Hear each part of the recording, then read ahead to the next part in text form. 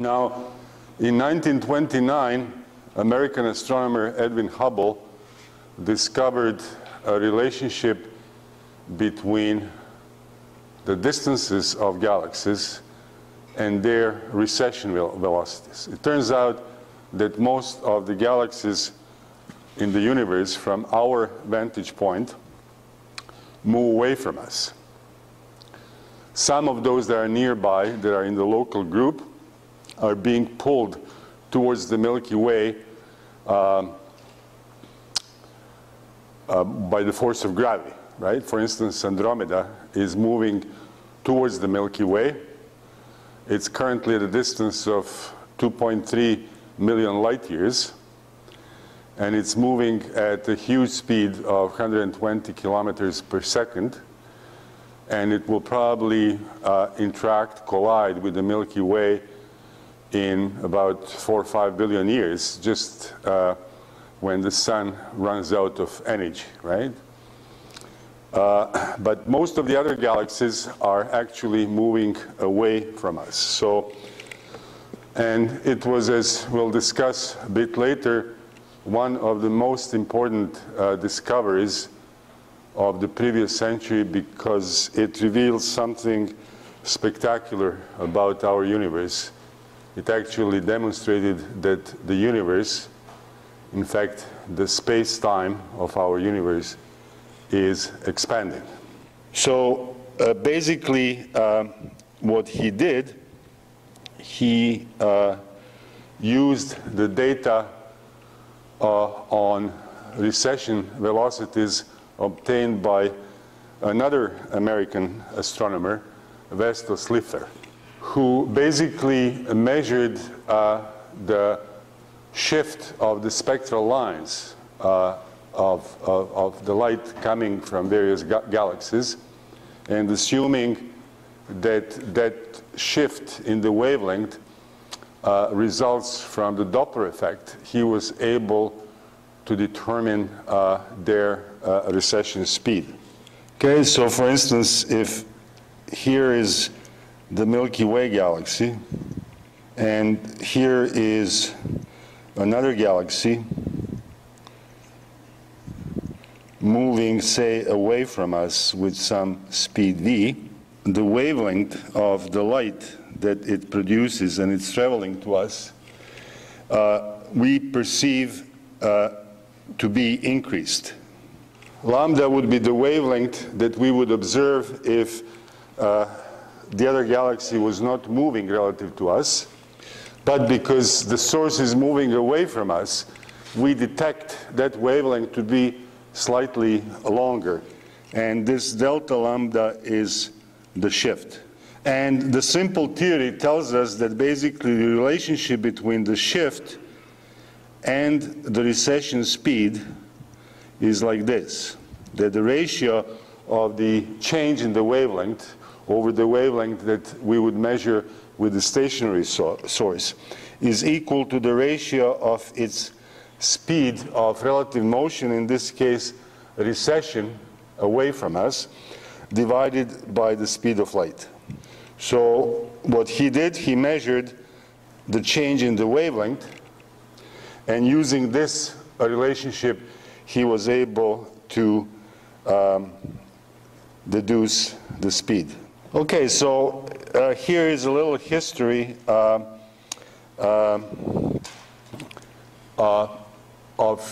his measurements. And in 1913, he found that the Andromeda galaxy is, its spectrum is blue shifted, telling us that Andromeda and the Milky Way are approaching each other. Then in 1915, he had more data. He found that 11 out of 15 galaxies have their spectra redshifted. So clearly, the majority of the galaxies are moving away from us. And then in 1917, he had more data, and he established that 17 out of 21 So, except for those galaxies that are very close to us, like Andromeda, the spectra of virtually all other galaxies are redshifted. And he knew that they were more distant because if the source of light is more distant, it's less bright, right? So he knew that these things are more distant,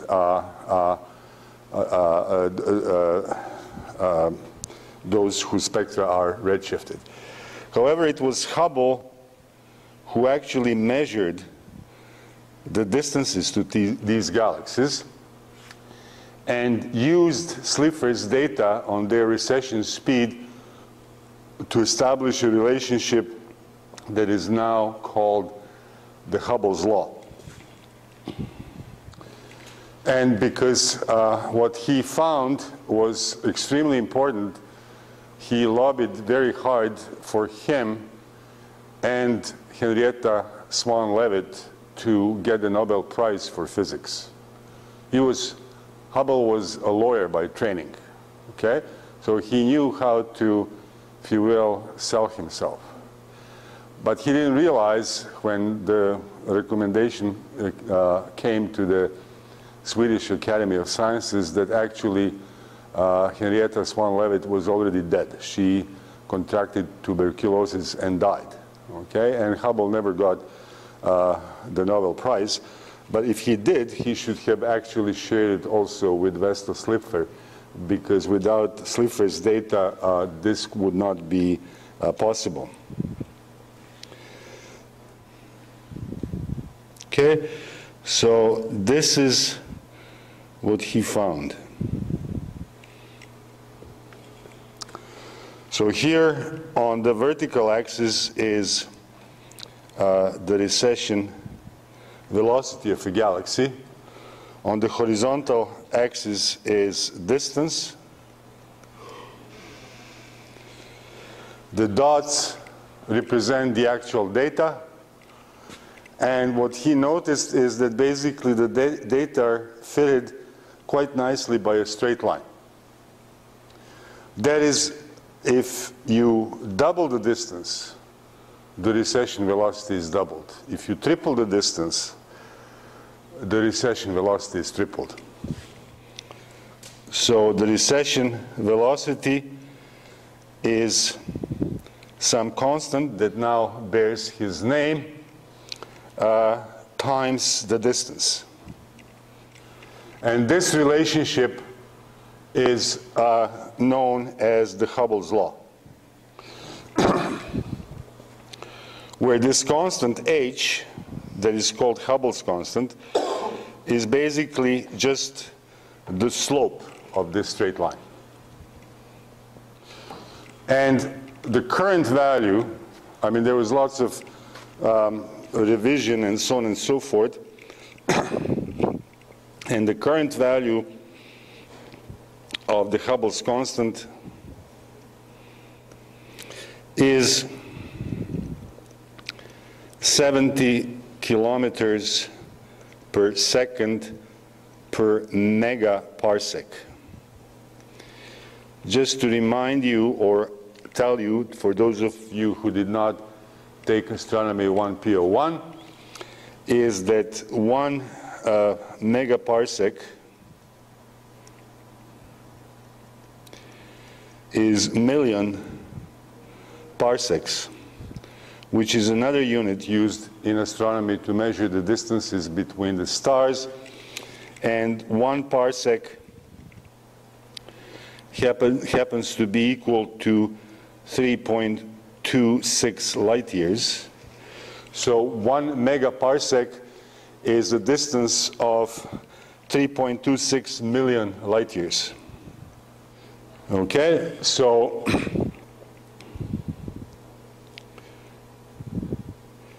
this is what Hubble established and what brought him fame. Now, the Hubble's law actually, as I mentioned before, reveals something spectacular about our universe. And this expansion is not the expansion of stars and galaxies in pre-existing space, which is like an empty stage in which things happen, okay? Which was the Newtonian view. Newton's view of space and time were that they were there forever, uniform and smooth. In Newtonian mechanics, the space is a stage in which the events happen. Well, this was, as I will discuss later, consistent with Einstein's general theory of relativity. So the important thing to realize here is that the space, so how can we see that Hubble's law implies an expansion of space? So to illustrate that, I'll take the simplest possible case of one-dimensional universe, the universe that exists only in a straight line. And assume that the space itself is doubling in size every hour. Okay, then we have the following.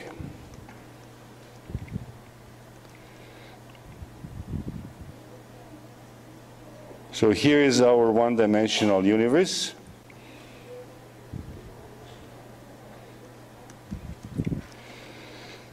So I will depict a situation that exists, say, now. So here is you.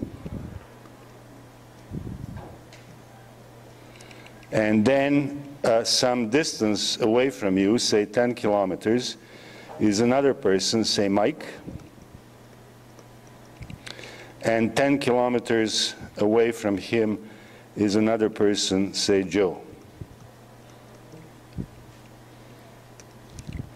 Okay, so the distance between you and Mike is 10 kilometers, and the distance between Mike and Joe is also 10 kilometers.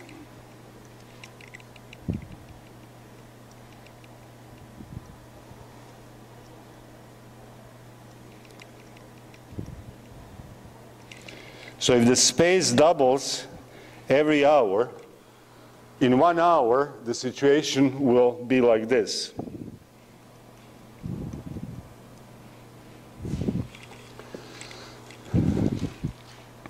You are where you are. You don't notice that anything is happening to you. You are sitting at the given spot.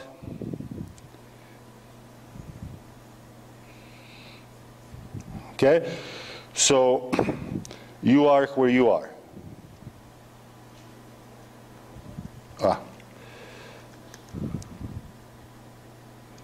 So this is you. But now the distance between you and Mike has doubled. It has increased from 10 kilometers to 20 kilometers. So Mike is now here.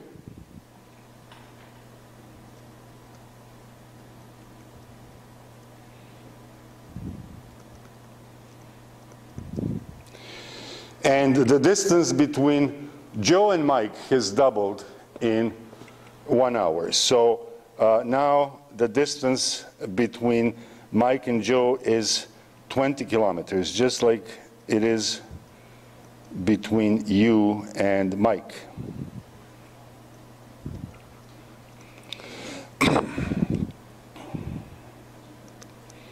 So now the distance between you and Mike is 20 kilometers, and the distance between Mike and Joe is also 20 kilometers.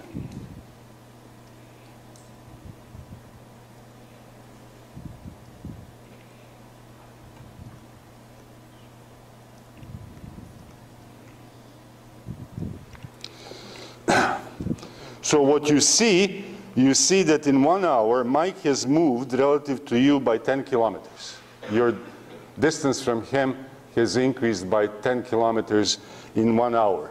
And then you would say that Mike's speed relative to you is 10 kilometers per hour, right? Because he has moved 10 kilometers, from a distance of 10 to the distance of 20 in 1 hour. At the same time, Joe has moved 20 kilometers, right? In the space of 1 hour. Right? Initially, the distance between you and Joe was 10 plus 10 is 10 kilometers. Now it's 20 plus 20, it's 40 kilometers. So Joe has moved 20 kilometers relative to you, and you would say, well, Joe is moving away from me at twice the speed. So recession velocity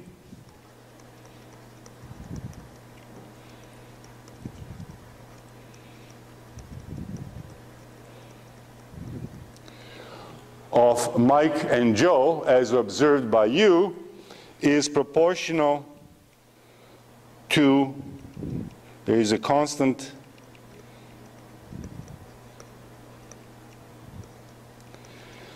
times the distance between you and another person.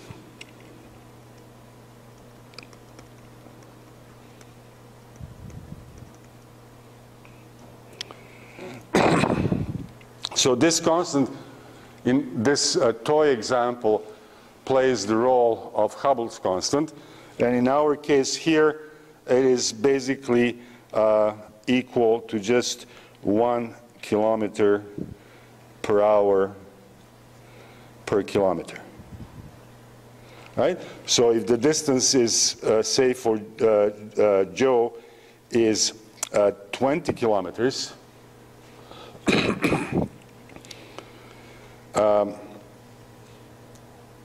and no, this should be, so I have distance here is 40, so it should be half, right? So in this case here, the constant is 0.5.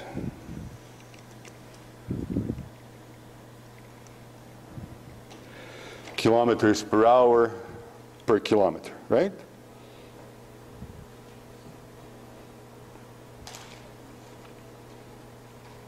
Right, because if I multiply, say, with his distance from you, which is 40 kilometers here, then the recession speed is half of that 20, right? In the case of Mike, who is at the distance 1 hour later at 20 kilometers, his recession speed is going to be 10 kilometers per hour. So I hope you see that this proportionality of the recession speed of an object relative to the observer with distance is consistent with the notion that the space itself is expanding. So we here on Earth, which is revolving around the sun, which in turn is revolving around the center of the Milky Way, we are located in the Milky Way, and we see from their redshift that the other galaxies as if they are moving away from us. But somebody living in another distant galaxy would say, no, no, no, no, no. All the other galaxies, including Milky Way, are moving away from me. Okay? So, and that is the consequence of the expansion of space itself. There is no single center of the expansion. It's not that we are at the center of the expansion and everything rushes away from us, right? Another being living in another galaxy would think that they are the center of the expansion.